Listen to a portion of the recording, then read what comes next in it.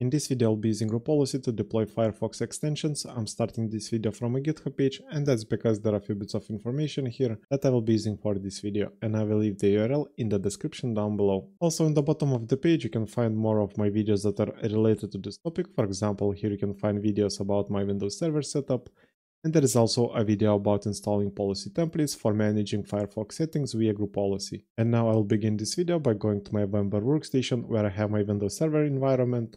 And here I will be creating my group policy. So I will go to Tools, Group Policy Management.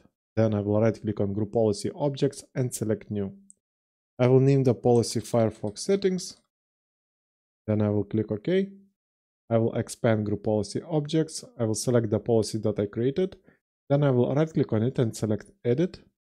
And I will be creating this policy for my computer. So I'll go to Computer Configuration, Policies, Administrative Templates, Mozilla, and I will select Firefox.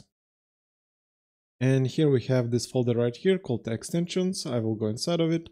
And here we are looking for the setting called Extensions to install. I will click on it. I will enable this policy and click on Show. And here we need to provide a list of URLs for the extensions that we want to install. And for that I will go back to my GitHub page, because here I have this link that brings us to the Firefox extensions page. And here we can select few extensions that we can install. I will select the more top ranked apps. I will install uBlock Origin and also Bitwarden. So let's select first uBlock Origin, and somewhere here we should find this link right here that says download file. I will right click on it and I will click on copy link address. Then I will go back to my server. I will insert the value here for my first extension. So this link will install uBlock Origin, and now we need to provide the second one, and this one will be for the Bitwarden. Once again, I will right click on this link and I will copy the link address. Then go back to the server, insert the value, and that's it. Let's click OK and apply, and once again on OK. And we're done configuring this policy. Now we can close this window. Now let's go to Details. And for GPU status, I will select User Configuration Settings Disabled, because currently this policy has only computer settings in it. And I will leave all other settings on default.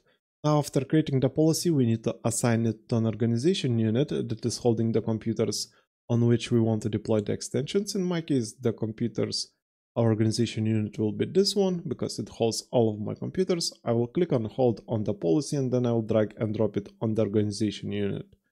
I will click OK here, and as you can see, the policy appeared in the list here, and also we can see it in this list. And that's basically it. Now to test this policy, I will go to one of my client machines that I have here. I will open Firefox, and if I go to extensions here, you can see that I currently don't have any installed. That's because even though we created the policy, we didn't give it enough time to update on the client machines. So to update the policy, I will go to my start menu, I will search for CMD. And in this CMD window, I'll type gp update, and let's press enter and wait a bit. And the policy was updated successfully. So if I go back to the Firefox, we still don't have the extensions installed. And that's because for the settings to apply, we need to relaunch Firefox. So I will close it, reopen it.